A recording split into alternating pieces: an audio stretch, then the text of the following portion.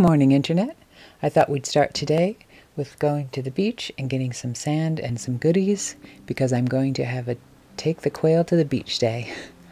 However, I'm not taking the quail down on the beach because, number one, they're still only, I think they're about 5 days old. Of course, they hatched further apart, about 5 days apart.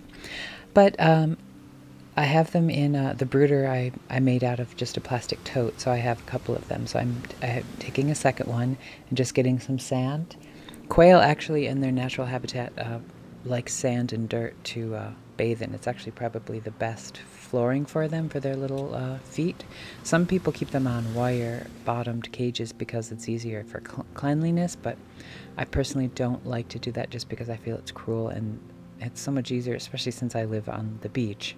It's silly to not use sand. Now these are brand new quail, so they have not yet got to appreciate the joy of sand. So I'm getting some sand, and while I'm at it, I thought, let's make it like a fun little vignette, or almost like a little day at the beach for them. So bringing in the tote with sand, and I took some of the switchgrass that grows in the sand as well, just because I thought it would look cute, and I thought they would like to play amongst it. You can see the roots here. They grow very easily in the sand. And I also found we have horseshoe crabs. I put that down because I thought they might like to kind of go under it like a little hidey hole. You never know, just something fun.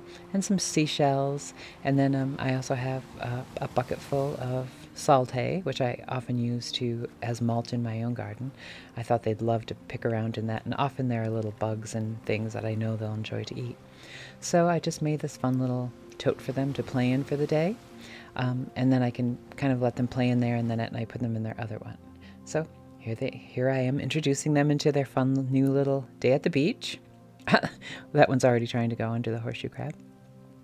They immediately were excited about the new surroundings, and I'd just like to watch their response. I mean, they're just so exciting to watch. Now they're still very tiny.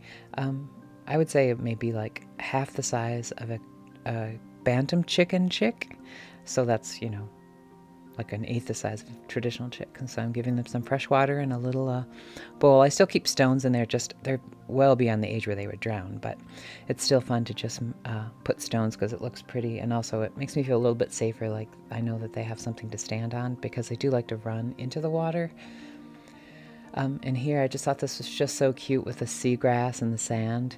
And it's just like a little vignette. It's almost like a little Victorian taxidermy box. Of course, the birds are not taxidermy, they're alive.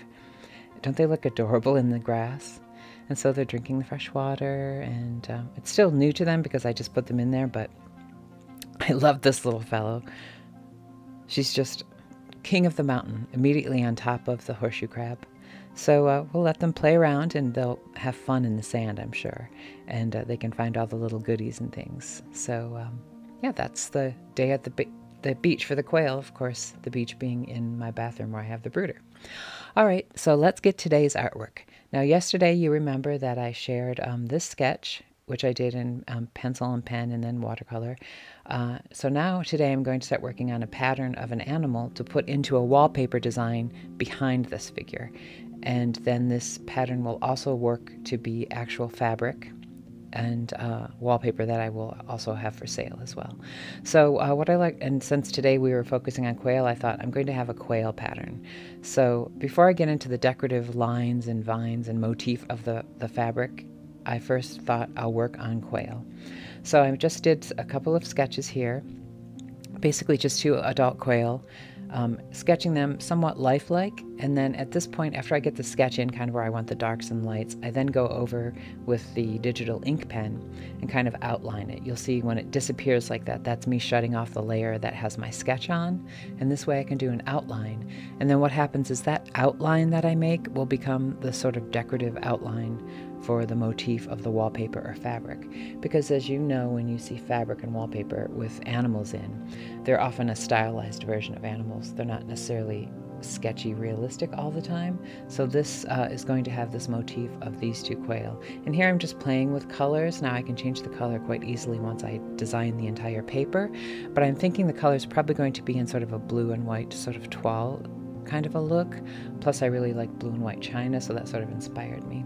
But here you can see I'm just shutting off the sketch layer and just sort of arbitrarily making up patterns where their feathers would be little half scoops and lines and things, really just slightly inspired by actual feathers, but also just at this point I kind of let the joy of design just go. And even though this is just a part of a final piece, I always like to sign something as if it's a final piece. So that is how I do a pattern for, in this case, an animal that's going to be part of the design for wallpaper and fabric. Now I have a plan to do another pair of a different type of quail, and then on my next video, which will actually be the day after tomorrow, for tomorrow is Floral Friday, I'm going to be doing a flower arrangement tomorrow. But the next day after that, I'm going to be doing the next stage, which will be another set of quail, and then I will show how I make a repeat pattern, and then those two quail will go into that repeat pattern, and that will become a fabric, a wallpaper, and then that will be behind that painting I made. So that's how I basically design patterns and decorative motifs to put in my paintings that then themselves become their own decorative item. Okay, well I guess that's going to do me for today. I hope you enjoyed today watching my quail play in their little beach house and watching me do the design motif for my quail wallpaper. And until tomorrow, cheers!